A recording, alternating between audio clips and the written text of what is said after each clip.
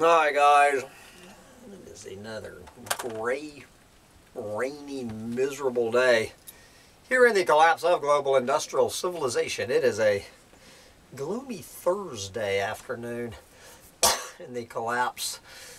That would be, I think we're up to Thursday, October 13th, 2022, or somewhere around there. So I have been off enjoying it while I still can, up there enjoying these absolutely glorious leaf show, this glorious leaf show here,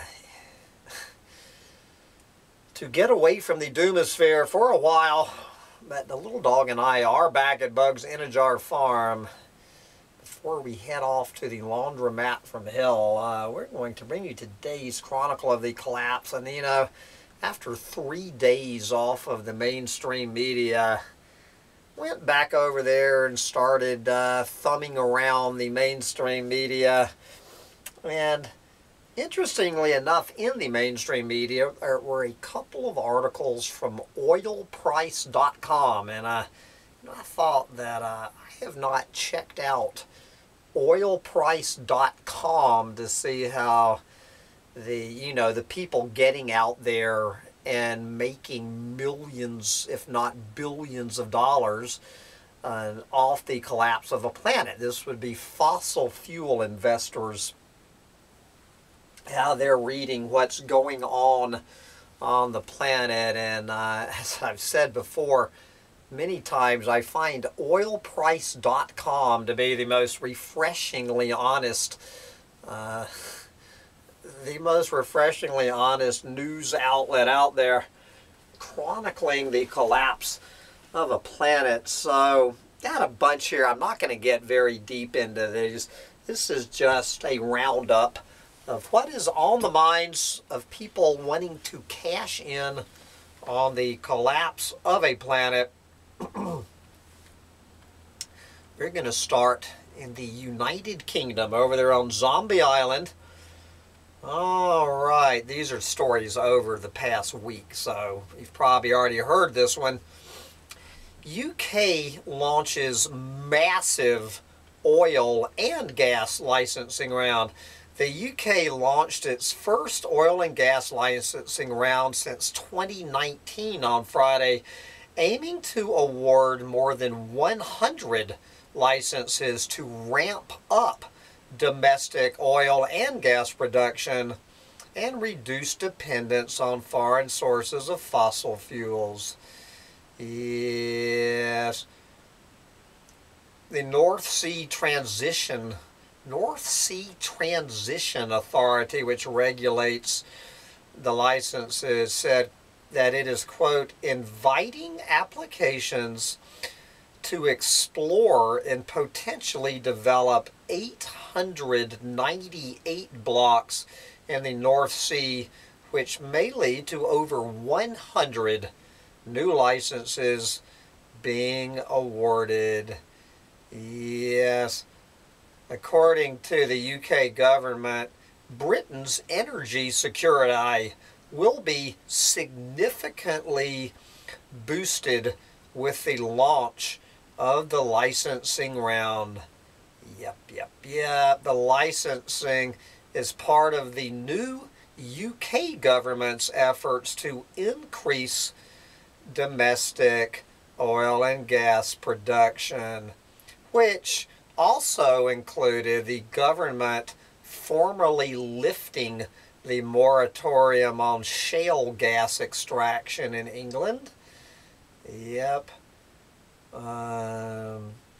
Authorities will be looking at operators starting production after license awards as quickly as possible. There you go.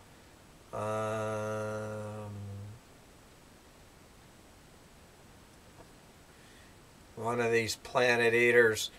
Ensuring our energy independence means exploiting the full potential of our North Sea assets to boost domestic production. Do you think so?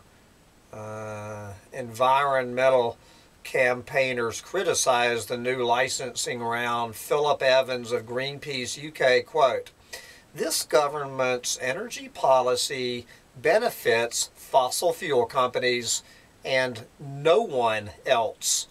New oil and gas licenses will not lower energy bills for struggling families this winter or any winter soon, nor provide energy security in the medium term," Evans said.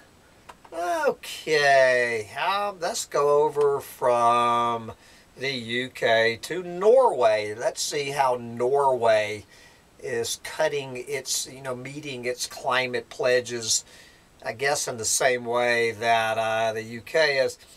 Norway to boost oil and gas production as it expects record 2023 revenues. Western Europe's biggest oil and gas producer, Norway, expects its oil and gas liquids production to rise by 15% next year. With these new oil fields coming online, natural gas production in Norway is expected to rise by 8% this year over last year, and then 15% next year. Yep. Revenues from petroleum activities are expected at $132 billion, a record high profit in 2023 compared to an expected $113 billion this year, and nearly 5 times higher than last year's revenues from oil and gas, according to Norway's government's budget draft. Yep. The high expected income from petroleum activities will mostly reflect expected high oil prices and especially gas prices. Do you think so? Earlier this year, Norway approved applications from operators to boost productions from several operating gas fields in a scramble for gas supply ahead of the winter. The new oil and gas development projects will help Norway maintain a high level of oil and gas production until 2030. Said Norway's Minister of Petroleum and Energy. So we're now going to go to Israel and Lebanon. How are Israel and Lebanon honoring their climate commitments to reduce their carbon footprint on the planet? Israel and Lebanon reach historic agreement that unlocks more oil and gas reserves. Israel and Lebanon have reached a historic agreement to settle their long-running dispute over their maritime border, an agreement that could pave the way to more oil and gas exploration in eastern Mediterranean sea waters, where major discoveries have been made in recent years. Isn't that sweet how new oil and gas drilling is getting Israel and Lebanon to patch up their little tiff. Oh, one more before we come over to our own country. Let's go over to Kazakhstan. Huge Kazakh oil field set to resume production by the end of this month. Kazakhstan's massive oil field. I love the name of their oil field, Kashagan. Yeah, I bet. Kashagan will resume production at a level of 400,000 barrels per day by the end of this month. Kazakhstan's energy minister said in Moscow. I guess it's been shut down due to some, quote, nuances with the equipment. The offshore oil field Kashagan is one of the world's biggest oil fields in terms of capacity to pump crude oil. Yep. And then, of course, that's all going into this big-ass pipeline. But let's look at a couple of stories from our own country. How is the good old United States? How are we honoring our climate commitments? Let's see. Why don't we start here? More U.S. oil heads to Asia as French strikes slash European demand. That's a whole nother story, what's going on over there in France. I don't have time to get to everything. So much doom, so little time. More U.S. crude oil is going to Asia, as close to 2/3 of France's refining capacity remains paralyzed by industrial action. There you go. Asian refiners have bought at least 12 million barrels of U.S. pumped crude oil in the last 2 weeks. So the increased Asian buying came predominantly from refineries in South Korea. And a little bit, I guess, then they sold the oil to, oh, okay, I see, to South Korea. I don't know if they sold it to China. Who knows? See, Exxon has diverted a cargo ship of U.S. light crude to the UK. Anyway, so we just keep selling our own oil. I guess that's more of a story on how we are gaining energy independence, you know, by selling more and more oil on the foreign market. This is one good way to achieve energy independence. Sell all your oil and gas to other countries. Okay. What is Jamie Dimon? What is on Jamie Dimon's? If you're not aware of who Jamie Dimon is, J.P. Morgan's CEO urges U.S. oil and gas drillers to raise production. Jamie Dimon, the CEO of J.P. Morgan, called on the U.S. oil industry to boost crude production to make up for OPEC cuts that could cause a severe shortage in the global oil market. And so there's all this talk about OPEC, you know, cutting their production by 2 million barrels, although in yet another story, it explains it's not 2 million, it's really just 1 million.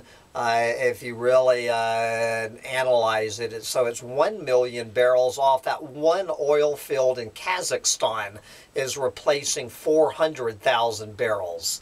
This this stuff about OPEC reducing its output is a cover story for everybody from your local gas station to the to the non OPEC oil drilling countries to raise their prices. Okay. Whatever cuts that OPEC made will be more than compensated for. But as I say, I don't have time to, I mean, oilprice.com, I'm serious, guys, if you want to understand energy markets and how they work, and especially if you want to learn how to make a bunch of money off the collapse of a planet, oilprice.com. You can learn a lot more, you know, by listening in to your enemies a lot of the times than your friends. But anyway, what is, okay, I love, so this is how Jamie Dimon is reading the tea leaves. Quote, in my view, America should have been pumping more oil and gas, and should have been pumping more oil and gas, and that should have been supported. America needs to play a real leadership role. Yes, America is the swing producer, not Saudi Arabia. We should have gotten that right starting in March. Yes. Diamond also noted that the oil and gas supply problem is a long-term one, and it is interfering with global energy security and even the energy transition by extending dependence on coal.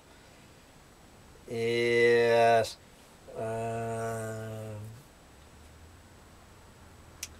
Later on in this article, drillers are not leaving a lot of wells uncompleted, but are completing them and beginning production.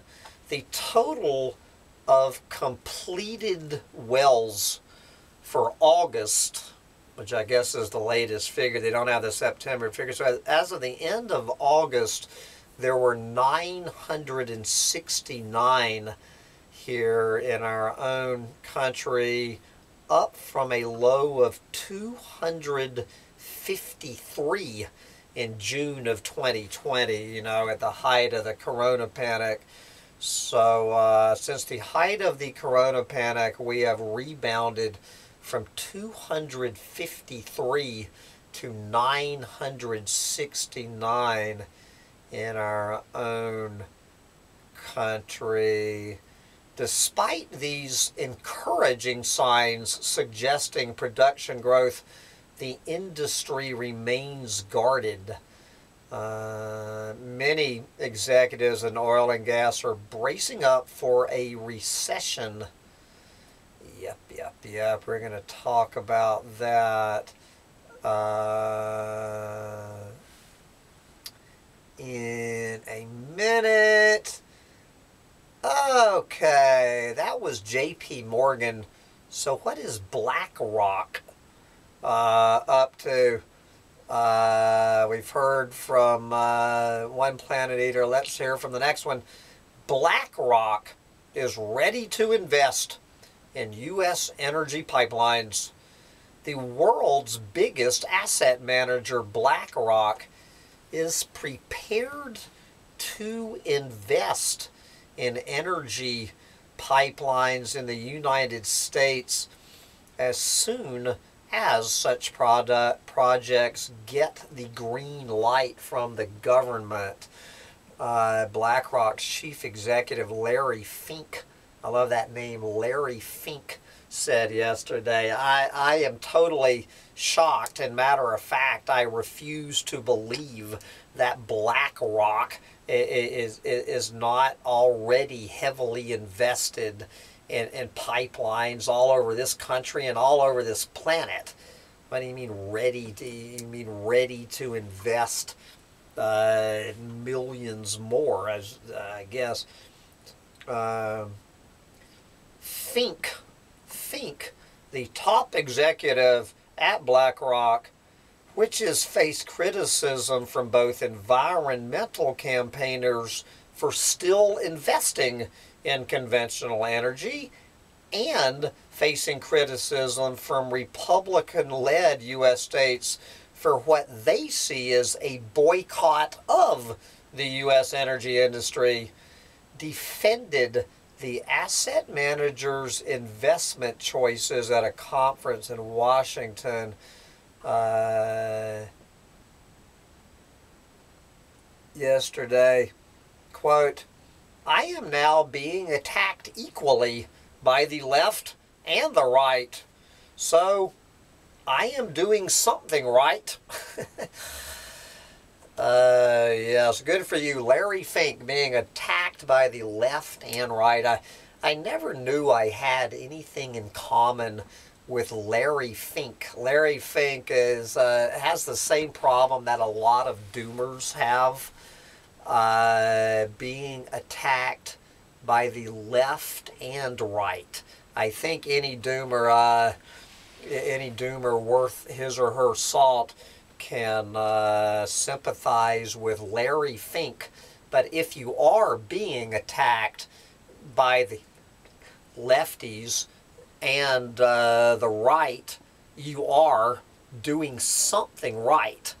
And the more you do right, the more you will be attacked by everybody on the planet who does not want to hear any of this. Okay, so in the pipeline business, BlackRock is invested in energy infrastructure in Texas and the Middle East. So I guess Larry Fink is not aware that Texas is part of the United States, probably just wishful thinking. But anyway, guys, I think we get it, where countries, and there was another story from Alberta, Canada, about how they're, ratcheting up their fossil fuel production. I didn't even get into all of the stuff about coal because I just did that rant. How, the consumption of coal, I am predicting, and anybody with a brain is predicting, that more coal will be burned on planet Earth in the year 2023 than any year in history. Not even getting into the coal. This is mainly looking at oil and oil and gas. I think we get it. Where this world is going with weaning itself on fossil fuels in honoring its climate commitments. All right, but before we bail out, let's touch on 4 more stories. You can draw your own dots between these 4 stories and those last 7 or 8 I just went over. So, what is on the mind of Vladimir Putin? When was it? I think in the one rant that I did about this Nord Stream sabotage, this gas pipe sabotage. I was pointing out, as someone with even half of a brain understands, that after what happened at Nord Stream, it is clear to anybody that this is not the last one of these, and every single bit of oil pipelines, gas pipelines, coal-fired power plants, power plants, nuclear power plants. Let's don't forget the nuke plants. there is no energy infrastructure project on planet Earth that is going to be safe from this. So I guess Vladimir Putin is a listener of Collapse Chronicles. Wow. Putin says all energy infrastructure is under threat following the pipeline explosion. Yes. Russian President Vladimir Putin said yesterday that all energy infrastructure throughout the whole world is under threat following the Nord Stream mystery explosions. Yes, Putin referred to the explosions as an act of terror that sets a dangerous precedent. Quote, it shows that any critically important object of transport, energy, or utilities infrastructure is under threat no matter where it is or who it belongs to. Do you think so? Okay, and guys, you might have noticed that I don't talk a lot about that little kerfuffle over there in Ukraine because the propaganda on all sides is so deafening. That it is a propaganda war more than any other war. You know, of course, the U.S. mainstream media is on one side of the propaganda war, and obviously, and there is no way that you are going to arrive at any sort of truth that what's going on over there if you listen to the propaganda coming out of either side. It is all horseshit. Well, it's not all horseshit. That's the thing about propaganda. A little bit of it is true. And then they use that little kernel of truth to blow it up. But anyway, so we're going to listen to oilprice.com. This is actually from Zero Hedge, checking in with a Czech general who says NATO and Russia have never been closer to armed conflict. Russia and NATO have never been so close to actual direct conflict, conventional or nuclear, than they are now, said the head of the general staff of the Czech army, Karel Reka. I'm pretty sure that Czechia is a member of NATO.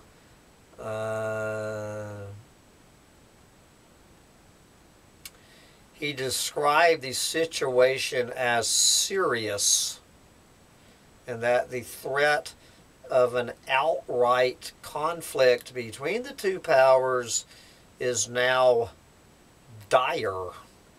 There you go. Reka said he believes it is now impossible for a quick end to the Russian-Ukrainian conflict.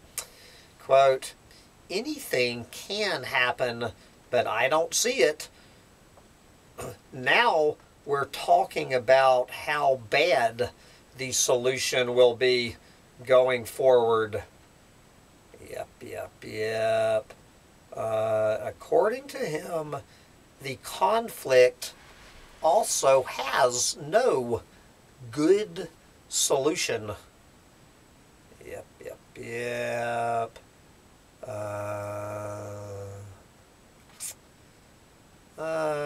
Okay. Two more. We were talking about those OPEC cuts, whether or not they're BS. Has the OPEC cut made a global recession inevitable? The OPEC group's decision to cut oil supply as of November increases energy security risks worldwide and could lead to higher oil prices that could be the tipping point for a global recession, the International Energy Agency said on Thursday, describing the OPEC production cut as one of the multiplying disruptive market forces. And then they go on to explain that this 2 million barrels per day is a bunch of BS. It's actually 1.1 million barrels per day.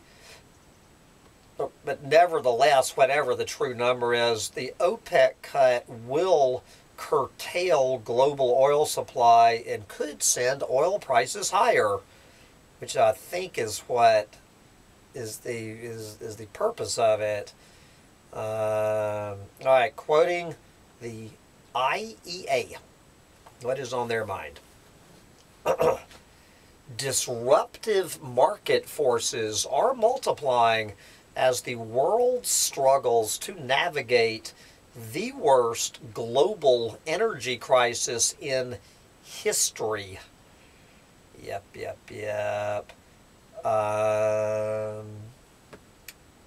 The OPEC bloc's plan to sharply curtail oil supplies to the market has derailed the growth trajectory of oil supply.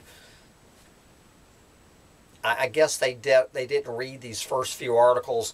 To derail the growth trajectory of oil supply through the remainder of this year and next, with the resulting higher price levels exacerbating market volatility and heightening energy security concerns. With unrelenting inflationary pressures and interest rate hikes taking their toll, higher oil prices may prove the tipping point for a global economy already on the brink of recession. Close quote. But let's just do, I could go on with this as long as we're talking about recessions and inflation and all the rest of this. Oil prices crumble as core U.S. inflation hits 40-year high. Oil prices fell on Thursday morning, meaning this morning, following new CPI data that showed core inflation in the U.S. had risen to its highest level in 4 decades. West Texas intermediate crude prices fell over 1.5% to $85.90. Brent crude fell to 91.38 on the news, which showed CPI. You know, you're supposed to know what CPI means. I am having a senior moment. All of this alphabet soup. Anyway, CPI, I guess that's core inflation. Anyway, it showed CPI came in higher than anticipated, renewing fears that the Federal Reserve could aggressively raise interest rates next month. That interest rate hike could further stymie economic growth, easing the demand for crude oil. Okay, so here we go. If you're trying to figure all of this stuff out and you don't remember your introduction to economics, core inflation, all right, core inflation is the measure of price increases excluding food and energy costs rose 6.6% over the last year, a level not seen since 1982. The Labor Department said this morning total inflation, which includes food and energy costs, rose 8.2 in September from September of last year. There you go. And good Lord, guys, I could go on and on.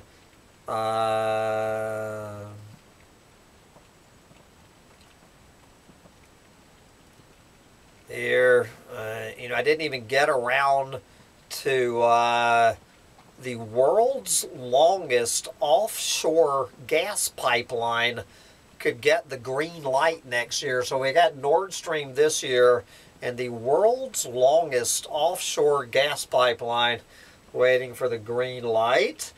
Gee, who would suspect that China is reselling U.S. liquid natural gas to Europe for big profits?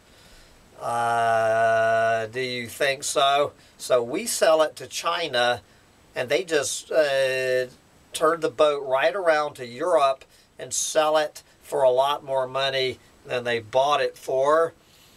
Okay, here we go. Gasoline prices could return to $5 per gallon. Here is the unintended consequences of the EU Energy Emergency Plan. And do not forget, I should have made this one part of my U.S. roundup. This is an opinion piece. Failing to invest in oil and gas would be the road to hell for America.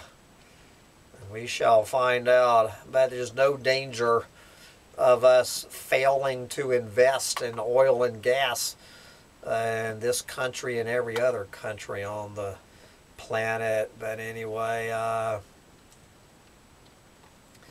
I gotta wrap this up, and little dog and I, we need to head to the laundromat from hell.